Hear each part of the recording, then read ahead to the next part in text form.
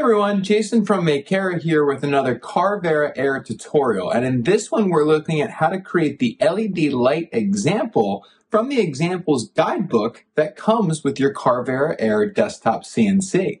The examples guidebook comes with every Carvera Air along with a sample pack of materials that can be used to complete these projects. The design files and bits are also included with your Carvera Air, so making these projects are an easy and satisfying way to get started with CNC production.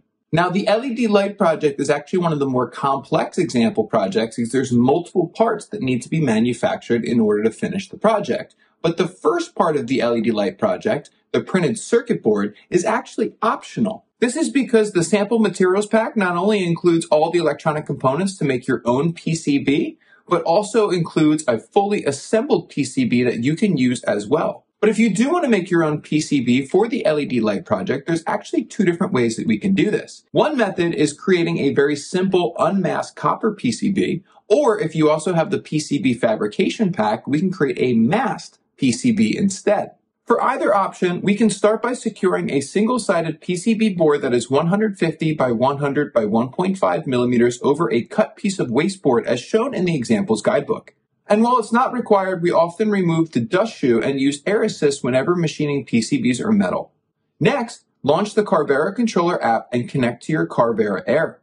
We can then load the file titled PCB No UV Mask from the LED folder in the examples project if we don't want to create a masked PCB. This file includes all of the paths and steps to make a completed unmasked copper PCB. Next, click Config and Run and set the offset to be 15 millimeters in the X direction and 10 millimeters in the Y direction from anchor point 1. We want to use scan margin and auto Z probe, as well as auto leveling with 5 points in the X direction and 5 points in the Y direction, and a clearance height of 2. This is because PCB boards tend to warp, so by auto probing multiple points on the surface of your PCB board, an even and consistent cut can be created with even depth through the entire PCB. We can also apply double-sided tape to the back of the PCB to actually adhere it down to the piece of wasteboard that we secured earlier, and this will help keep your PCB nice and flat during machining as well. Once you're ready, click Run to start this job. The Carvera Air will first prompt you to load the wire probe, then use the probe to trace the perimeter of our part using the laser pointer built into the probe. Ensure that this laser does not overlap with any screws or clamps. The Carvera Air will then measure the Z height across the stock to make a consistent map for machining. Running the non-masked PCB will take about 35 minutes as the Carvera Air prompts you to switch between Tool 2, the 30-degree V-bit, which will be used to machine the traces of the PCB, followed by Tool 3, the 0.8 millimeter corn bit that will be used to manufacture the holes and perimeter cuts in the design. When this finishes, you can send the Carvera to its clearance position or home position and then vacuum the part before removing it from the Carvera and cutting the tabs using the handsaw included in your materials kit. Now, alternatively, we can take full advantage of the optional PCB Fabrication Pack to make a masked PCB instead using a very similar setup process.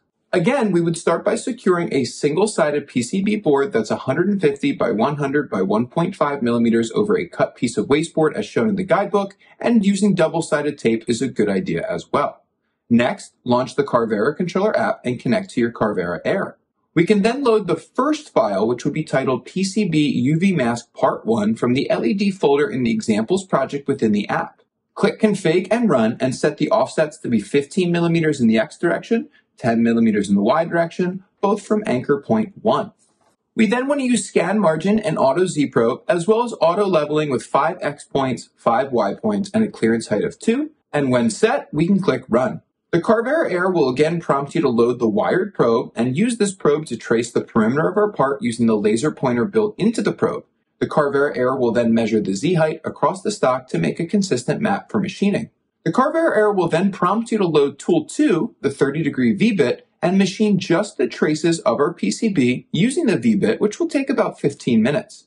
After this job finishes, you can move the tool head away from the PCB by clicking Go to Clearance in the Carvera controller app. But do not remove the PCB and do not turn off your Carvera Air. Using the PCB Fabrication Pack, we can apply a UV solder mask with the resources included in this kit. To do this, we first want to lightly sand the surface of the PCB to scuff it so that way the mask adheres better.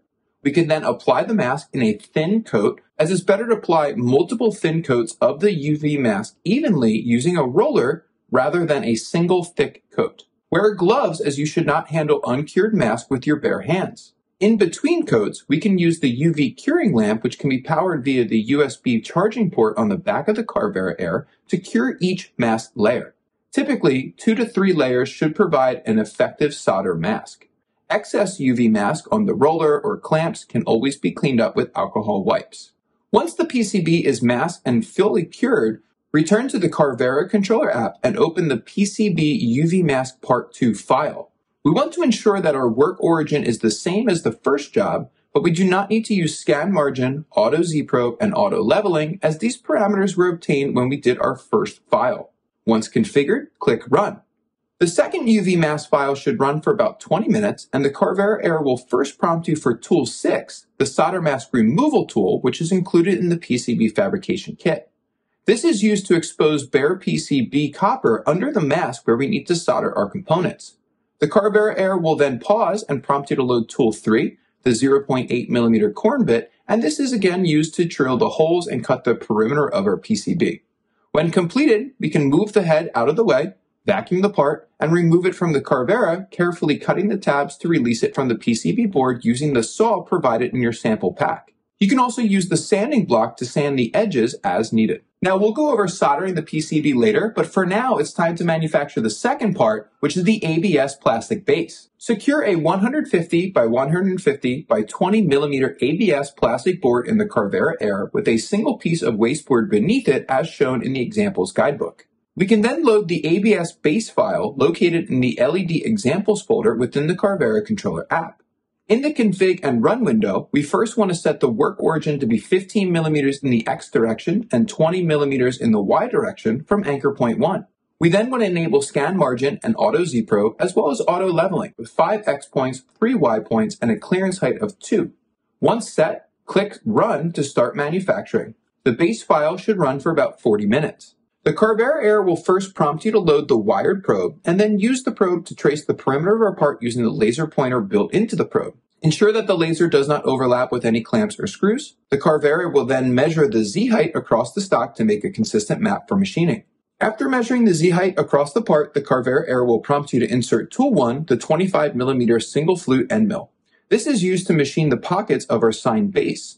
As always, you can preview the toolpaths within the Carvera controller app during machining, as sometimes it's difficult to see what cuts are being made. The Carvera Air will then pause and prompt you to load Tool 2, the 30-degree V-bit, which will be used to quickly clear out some holes in the base. Lastly, the Carvera Air will again prompt you for Tool 1 to finish cutting the perimeter of the part. Once finished, vacuum the part before removing it from the Carvera Air. You can then carefully use the hand saw provided in the materials pack to cut away the base from the remainder of the stock. And the next part that we're going to manufacture is the acrylic display board for our LED sign. Peel the top layer of protective mask off the acrylic before securing the 150 by 180 by 4mm acrylic plate over a piece of wasteboard as shown in the examples guidebook. Within the Carvera controller app, there are multiple acrylic display board files to choose from in the LED examples folder. After selecting a file, you can preview the design before clicking Configure and Run. We want to set the work origin to be 15mm in the X direction and 25mm in the Y direction from anchor point 1. We also want to enable scan margin and auto Z-probe and auto leveling with 5 X points, 5 Y points, and a clearance height as 2 as we've done earlier. Once configured, click Run to start this part. The Carvera Air will first prompt you to load the wired probe and then use the probe to trace the perimeter of our part using the laser pointer built into the probe. As always, ensure that the laser does not overlap with any screws or clamps. The Carvera Air will then measure the Z height across the stock to make a consistent map for machining. After measuring the Z height across the part, the Carvera Air will prompt you to load Tool 2, the 30-degree engraving bit, before machining the design, which will take approximately 30 minutes depending on the design that you chose. The Carvera Air will then pause and prompt you to load Tool 4, the 12mm single flute end mill to cut out the outer edges of the part. The display board will not be machined with tabs, but instead a perforated V-groove which can be carefully broken after removing the part from the Carvera. To do this, place the V-groove over the corner of a table and carefully snap the display board away from the stock. And the final part to manufacture for our sign base is the aluminum touch switch.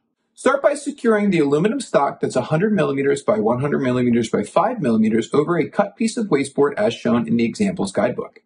And while it isn't required, we often remove the dust shoe and use the air assist nozzle whenever machining PCBs or metal. Next, launch the Carvera controller app and connect to your Carvera Air. Within the Carvera controller app, open the aluminum button file from the LED examples folder and click config and run. We want the work origin to be 10 millimeters in both the X and Y directions from anchor point 1. We also want to enable scan margin, auto Z probe, and auto leveling with 3 X points, 3 Y points, and a clearance height of 2 as this is a much smaller part. When set, we can click run to start the job. The Carvera Air will again first prompt you to load the wire probe and then use the wire probe to trace the perimeter of our part using the laser pointer built into it. Ensure that the laser does not overlap with any screws or clamps. The Carvera Air will then measure the Z height across the stock to make a consistent map for machining. After measuring the Z height across the part, the Carvera Air will then prompt you to load tool 4, the 12mm single flute end mill, before beginning to machine the switch, which will take about 20 minutes. Once finished, carefully vacuum away any excess material shavings and remove this part from the Carvera Air. You can carefully cut the tabs to release the part from the stock using a handsaw and use sandpaper or a file to even out the edges. So now it's time to assemble our LED sign using all the parts that we've just manufactured. And the first step would be soldering our own PCB board if you chose to create your own PCB board. Whenever you're soldering, make sure you're doing so in a well-ventilated space with some type of fume extraction system, and always remember to wear your safety glasses. In addition to the PCB and components included in the example materials kit, you will need a soldering iron, cleaning sponge, solder, and wire cutters to complete this part of the project.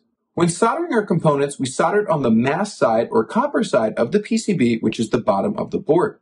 Start by inserting the 2 ceramic capacitors as shown on the example PCB included in your kit. The large capacitor will be placed on the outside edge, while the smaller one is on the inside. These capacitors are non-polar, meaning that their orientation does not matter. To solder a PCB, we first want to heat the bottom of the hole and the leg of our component before adding solder. This allows for the solder to flow evenly between the component and PCB board rather than just up the leg of the component.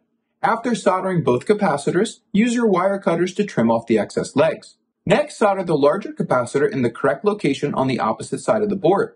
This component is polar, so the stripe should be placed inwards. Leave some room as you insert and solder the capacitor so you can fold it flat after soldering. We can then solder the USB-C port, which should snap into place on the opposite end of the PCB. Be careful as this part will get very hot during the soldering process. We then have multiple resistors across the PCB, all of which are non-polar, meaning that the direction that you insert them is not important. The 100 ohm or brown, black, black, black, brown resistors can be soldered down the center of the PCB between where the LEDs go. The 0 ohm single black stripe jumper resistor can be soldered between the last 100 ohm resistor and the USB-C port. On the opposite side of the PCB, we want to solder the 1K ohm or brown, brown, black, black resistor next to the transistor and capacitors, while the 4.7K yellow, violet, black, brown resistor will go on the opposite side closest to the ceramic capacitors.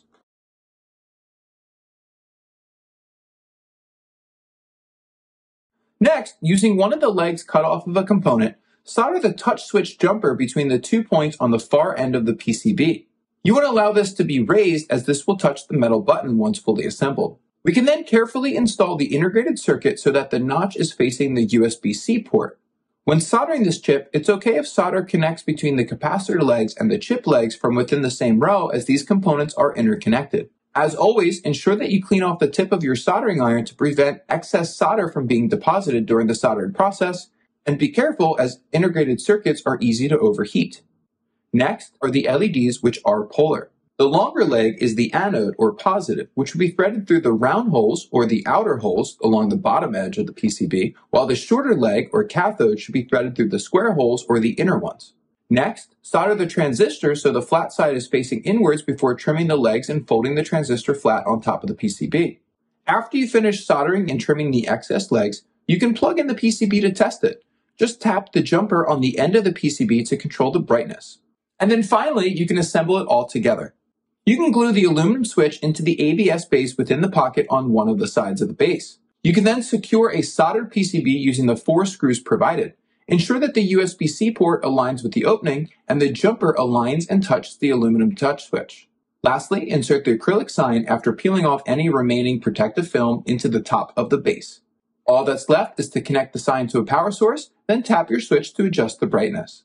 So this example project really showcases the versatility of the Carvera Air desktop CNC, as we just manufactured so many different parts out of a wide range of materials to create this finished product.